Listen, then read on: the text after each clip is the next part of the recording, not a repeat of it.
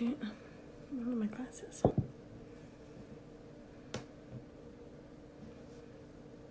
Hello. I don't think anybody's on yet. There's Kristin. Let's see here. Look at her.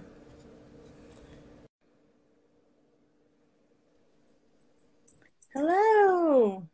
Hello. I always test I do too. what I look like, but not on Instagram, with my camera. And Yeah. I'm wait, it's different. Oh, that's cool. Okay. I'm just looking at the different. I feel like every time I do a live, they add new things. Yeah. Why wouldn't they? How are you? I'm doing really good. How are you? Doing okay. Today was one of those days, I know. Just got to get through this time of year. This week has been very interesting because obviously the kids are home, and it seems like my husband's actually off from work this week, and I was like, this time we're gonna do stuff. Yeah. We're not gonna just do stuff around the house. We're gonna go out and do stuff. Well, every day has been something. I know. Which I appreciate. I mean, we're gonna catch up on a lot of stuff, but it's that weird time of the year when you feel like you should just be in bed all day. Totally. Well, I'm so excited to have you on. I mean, I love you, and I'm a big fan of yours. I'm a huge fan of yours. Thank you. I was scolded last time because we went so long that we like to put these. We put them on YouTube, and then we're eventually going to hopefully make a podcast out of them. Yeah. My sister's watching, and she's probably like, "Oh my God, stop talking, Olivia," because she's the one that does all of that. But so we're gonna aim for about half an hour. Obviously, Perfect. We can always do this again. But I would love. I did notes this time. I feel like a professional interviewer. Hi, Emily. So I would love for you just to get started. First, tell us about you. Who are you? And then tell us about what do you do in terms of what is an empowerment coach? Because I feel like that's a very kind of new term that a lot of people haven't heard. But first, who's Kristin? Sure. Okay. Who am I? So I am a mom of 4 kids. I feel like moms always say that first. And I don't know if that's something I am willing to switch around quite yet, but I do feel like it defines a lot of who I am because, kids, especially under a certain age, take up a lot of our mental space and emotional space. So I feel like I'm a mom first of 4 kids ranging in ages from almost 15 down to 8. So it's a bit of a crazy household. And I am a wife. I've been married for 16 years now, 16 years.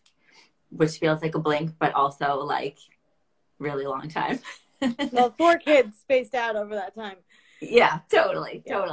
And so career-wise, I was a teacher a little bit of the time. So I kind of, just to cap it really quick, I went to school to be a teacher because I wanted to do something that meant something that was important. I was in corporate America for a couple of years, and I was like, this is killing me. And these people that I'm working with don't seem very happy, or people that I want to surround myself by. What can I do that would be, I knew I was going to have kids, a good mom job that also felt like it was giving back to the world in some way. So I decided to go back to school to become a teacher. I taught all of 2 years before I started having multiple babies, and I took 8 years off, went back into the classroom, probably about the COVID time warp really does me in, but maybe 4 or 5 years ago, I went back into the classroom and quickly realized that as much as I enjoyed certain aspects of it, something else was calling to me. And I was getting whispers of this isn't what you're supposed to do with your life. And if this is all you ever do, you will be disappointed. Yeah. And that's not to say that I don't think teaching is a rewarding career, or that there are people who are made to do that or felt passionate about it. But there was just something about it that was missing. I very much understand. As you know, I taught also, and teaching was my entire world and personality, and until it wasn't. Right. And so you can love both. You can change. So, I very much hear everything you're saying. Totally. And you know what? It's interesting because I think when I went into teaching, I was like, 20 something, had a different lens of the world. And then when I went back, I was like a completely different human. And just the things that jazzed me up about being a teacher when I went back the second time were the things that I'm doing now, which is really empowering people, making human connections, showing, really holding a mirror up to people and showing them the best of themselves. So I love the story of a child that I worked with, that I connected with, that was very shy, like didn't love coming to school. And she was young. She was in early grade school. And the connection that I made with her, it didn't have anything to do with academics, but she became happy to come to school. And I literally just held up a mirror to her to say, like, you have something special inside of you, which I believe is true about everybody. And so I really realized through teaching that there was something bigger that I was meant to do. And I better just hurry up and do it, because the one thing we're not promised is, time. So I decided, I think COVID really, for me, was like sort of the awakening to realizing that, like, if I don't start to do some of the stuff that I'm dreaming about now, when will I do it? And I didn't want to, I listened to a podcast recently about like somebody that worked with people who were dying, and she wrote a book about it. And one of the things she said is that, people regret not doing the things that they know. They get that little whisper, that nudge, like, oh, I'd really love to do that. And I think that that's happens to a lot of us, that we let sort of life get in the way, or we let our old familiar patterns like kind of wheelbarrow us into like the next thing. Yeah. And I will add too, like, well, first of all, from a personal level, I have seen you grow. So Kristin and I were in like a mastermind class together in the beginning of COVID. And you have like I feel like your coaching business has like just thrived like exponentially in the last 2 years. It's really interesting, because when I first started, I like knew what I wanted to do. And when you just said about empowerment coaching, I couldn't really in the beginning put words to like what I wanted to do for people, or what I wanted to do with people. And I was doing all kinds of reading and research, and I read something that was like, that's it. That's what I mean when I say what I want to do. And I was very, what's the word I want to use? I was very like trepidatious about telling people about what I was doing, because I was like, what are they going to think? And like, do I really have the capacity to do this? And am I going to be good at it? And I really feel like what this year has done for me is I've really stepped into just owning it and saying, this is what I do, and this is what I'm doing, and this is what I'm passionate about. And people respond to that. I think when you step in confidently toward what you want to do, you'll feel people's reactions to you change. Because in the beginning, I was like, fumbling over my words and saying, I don't even know what I do. I don't know what that is. So, well, I think that brings me to the point I was going to make about you, and then you can give us a little brief synopsis about what an empowerment coach does before we move on. But, I think that a lot of people ignore those whispers because they don't have somebody that trusts them. Right. So I'm lucky enough to have a therapist that's really spiritual. I have you, I have Jen Shakespeare. I have all these people, right, that Meg, obviously, in my circle, that I can say, hey, I have this crazy idea to start a television show or change the world. And you guys are like, cool. Yeah. Okay. Like what's for dinner? Like, and it's very normal in our circle, but a lot of people don't have that. And I think that maybe if you could talk a little bit about then how do you work with people as an empowerment coach? And I've seen you kind of work with people just generally in group settings, and you have such an amazing, your personality and your smile, and you are a light. You truly are like a light. And so if you could talk about how, first of all, who is your like, who are your normal, there's Jen Shakespeare. I just said your name. Hi, Jen. Who is your normal client, like normal, who comes to you, and just really, really briefly, like, how do you work with them, and what does it mean to be an empowerment coach?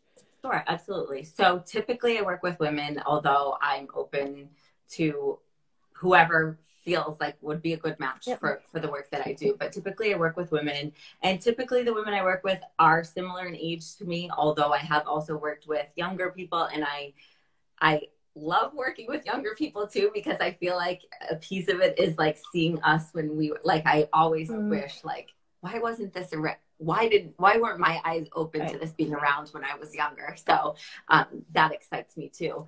But really just people who feel like there's a little bit more out there, that maybe that just feel like life should be just a little bit more beautiful than this, or life should feel more exciting than black this. and white to Technicolor. Like there's Yeah. something missing there.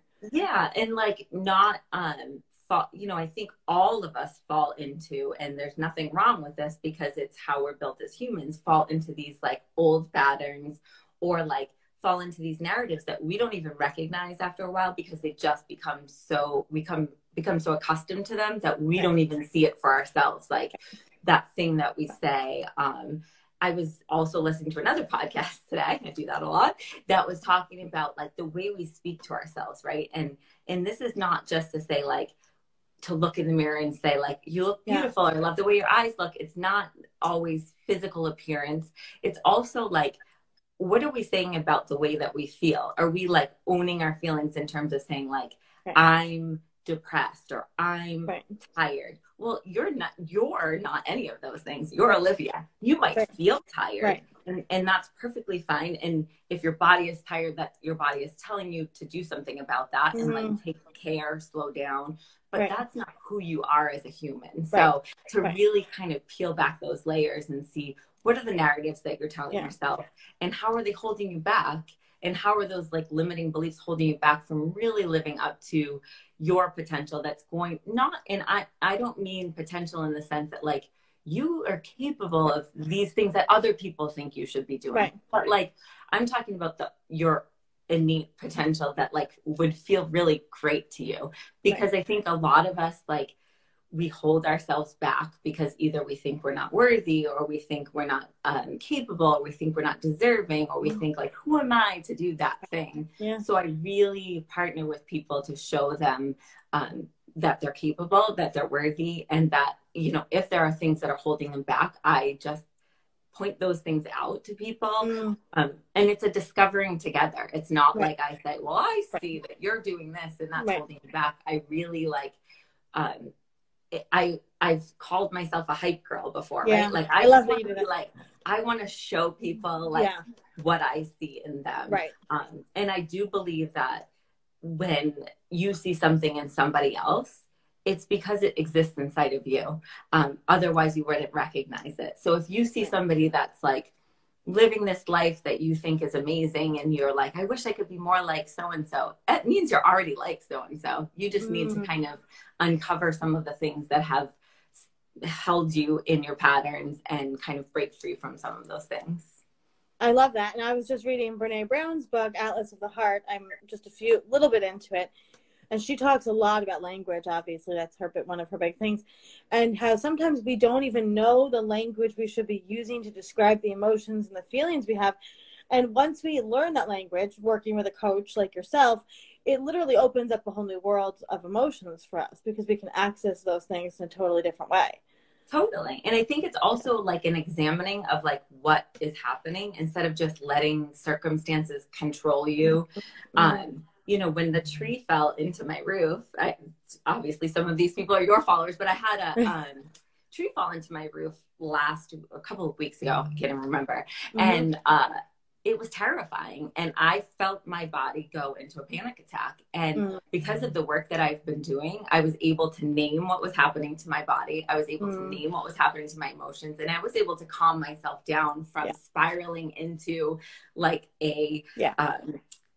into a ball of mush that wouldn't be able to help anybody, because I would have been panicking. So I like am able to be an observer of my own behaviors and actions and say like, how am I handling this? Like, is this cause for alarm, or can I talk myself through this and say, I put my hands on my heart. I took a deep breath. I focused on my breathing and I said, everybody's safe. We're okay. Everyone's safe. But there was a time where that would have sent me into a spiral that I wouldn't have been any help to anyone, especially my 4 kids that were also, nervous and scared. And they take their direction from us, you know? So totally. So that being said, we are all ending this year on kind of this weird place. How can you, what would you, if we were all your clients, what would you give us a couple tips about moving into this next phase? I'm going to say phase, right? Like, because it's not a New Year's, it's a date, right? So like for a lot of people, maybe a year since they ended chemo or since they got divorced, right? So that's just a date. But as we move from December 31st to January 1st, what are some ways that we can feel confident and empowered that have zero to do with our physical body, and that we can actually, there are some actionable tips that you would give us to waking up on January 1st feeling strong? Absolutely. Absolutely. So the first thing that I think is super important, and the thing that I've been working with my clients on the past couple of weeks, is to kind of take inventory of the past year and what your accomplishments have been. And I have to give a lot of examples when I'm doing this, because I know one of my clients was like, I thought of one thing and then I couldn't think of anything else until you started to list some of your accomplishments. And then I said, oh, wait, I can say that too.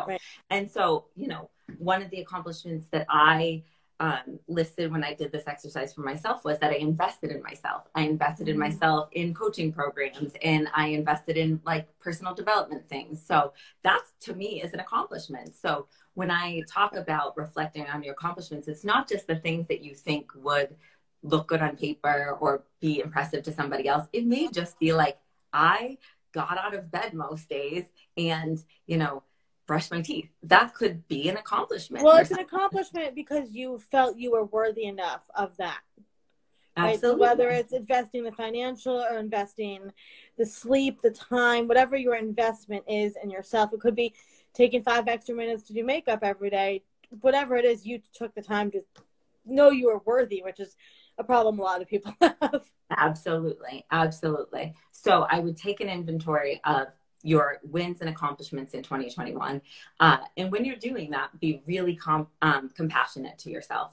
Like, this isn't the time to say like, oh, I wish I had done this, or I wish I had done this differently. That can help with thinking about things that you might want to do differently moving forward. But not in the sense that you're down on yourself or saying like, can I ever get this right? Because that really just doesn't serve anybody. But could you add in like things that made you feel good, like emotionally? Absolutely. So any kind of accomplishment or win that wouldn't necessarily fit the definition, but that feels good to you.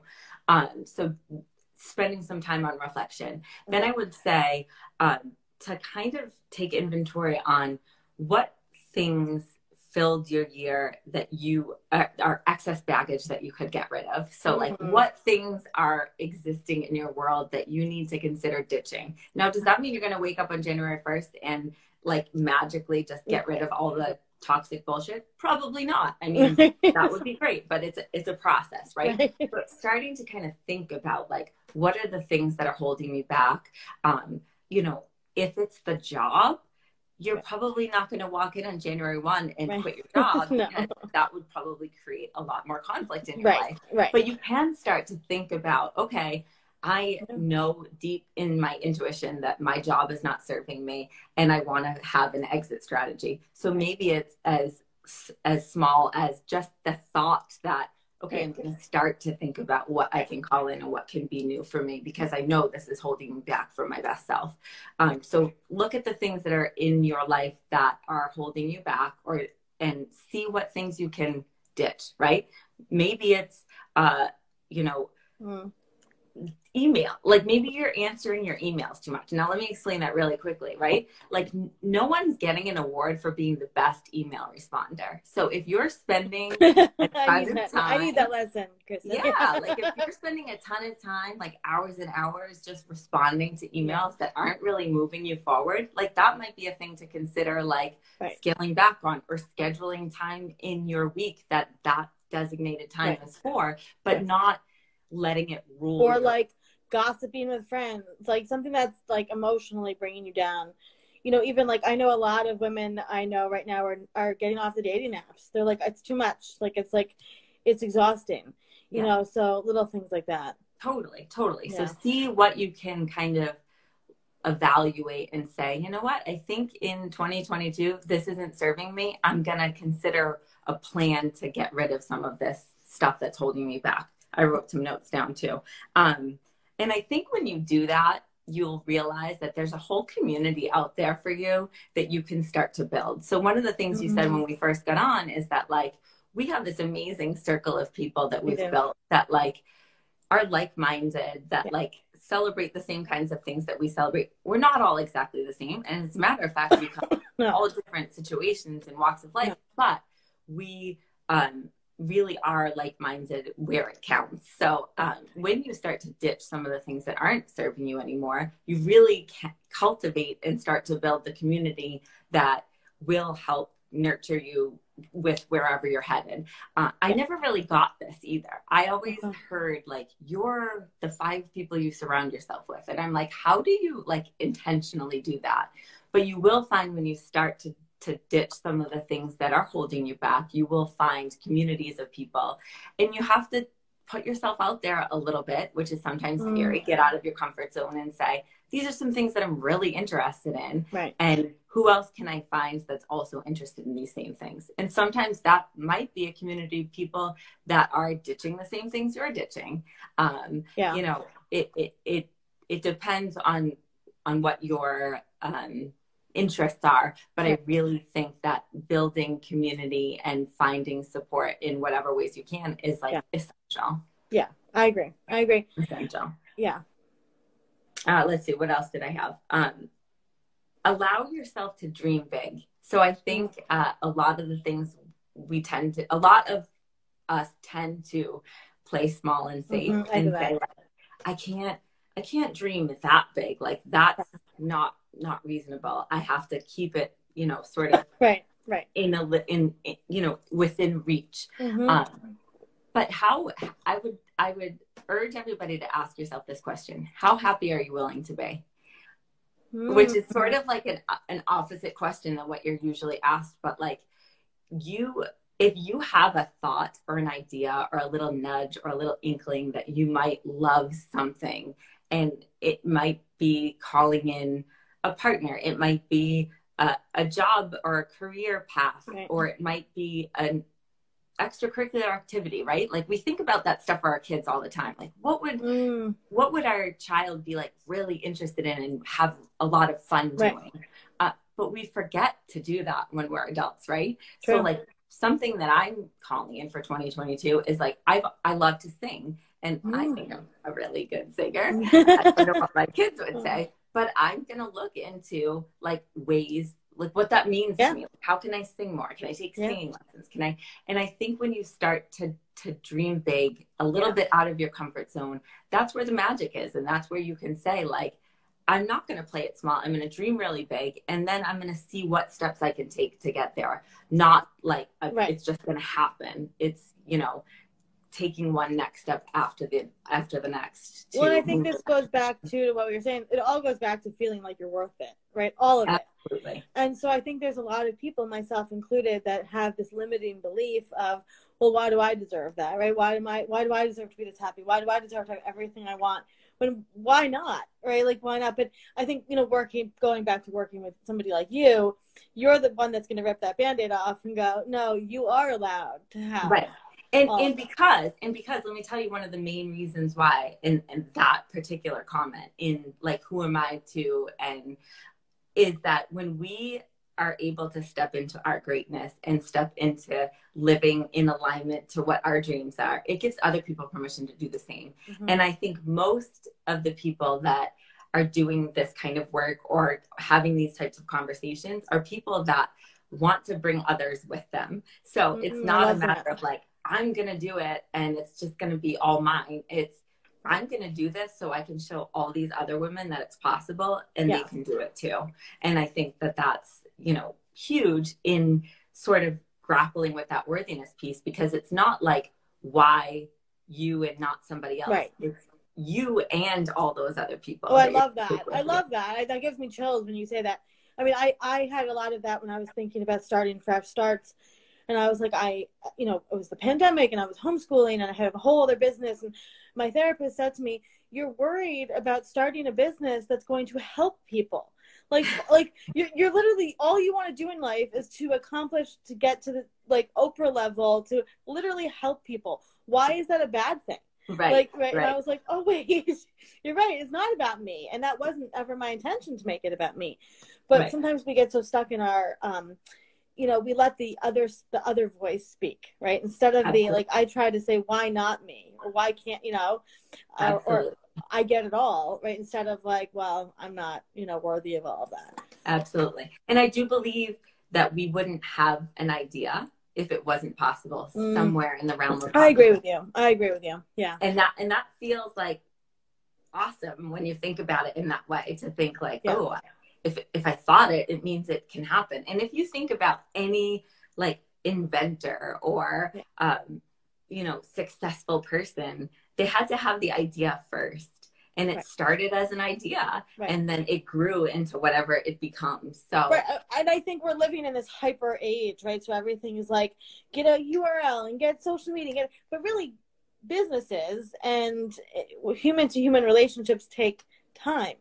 Right. And so that's that we have to learn to be Meg, who just signed out. Meg and I were just texting about this. I'm so bad at being patient. Right. So it's like we get so frazzled. And we're like, why is this not a multi-million-dollar helping a million people thing? You know, and so we have to learn to like slow down, which is I think hard for a lot of us to do. Well, that's like all trust and surrender, right? Like not really like looking at a destination and just think, okay, I'm going to do this thing. I'm going to do this Fresh Starts Registry. And I'm going to make it none of my business when it's going to happen. It's just a matter of like it happening at some point, whenever that is, and just keep moving forward, which isn't easy to do. I mean, that's where the work lies. Well, that's what Meg said. Like, one foot in front of the other, right? Baby steps. Baby steps. Absolutely. Absolutely. So like not necessarily going to the end of the journey. Right. Well, we're so focused on the end point that we forget that there's like a beautiful road in front of us. Yeah. Give us one more tip, and then I want to talk about two other things with you before you go. Okay, sure. Start with a small daily promise to yourself. So like just pick one thing that's really small, like drinking a glass of water first thing when you wake up in the morning. One thing, just pick one thing and start that there and do that one thing for 30 days. Because for one of two reasons, not just because that thing that you pick is good for you, you're probably going to pick something good for you, but also because you build trust in yourself, which all of this work is about. All of this work is about learning to trust in yourself. So if you set a promise to yourself that you keep day after day, you can build from there. So just start with one thing. Like it doesn't have to be this.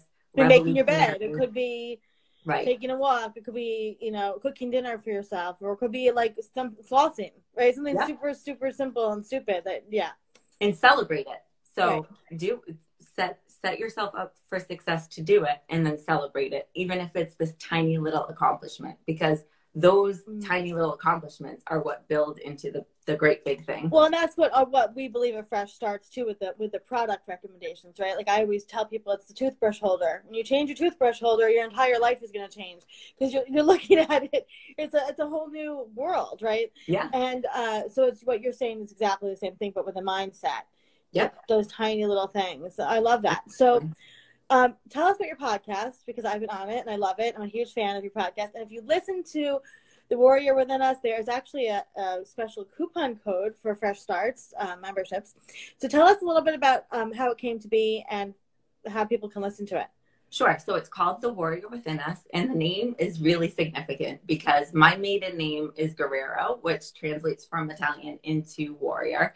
So I had somebody in my family, my aunt, had stage 4 pancreatic cancer. I decided I'd always wanted a warrior tattoo because I said, oh, it's my last name. It's really meaningful. So she got diagnosed with cancer. I got the warrior tattoo. And then I started to think about, I thought for years about having a podcast, and it all just kind of like came to me. Like, this is what the podcast is going to be called. And it's really, the podcast is talking to regular, real people about their warrior stories, because I believe everybody has one. And I think when we tell our stories and we're really authentic and vulnerable, that's how we connect. And I think that especially in the past couple of years, we've learned how critical it is to connect with other people. And I think it's the antidote to most of our issues and the world's problems, is if we could just see each other a little bit more for who we are and love each other a little bit more, like, we would just all benefit so much. So that's primarily.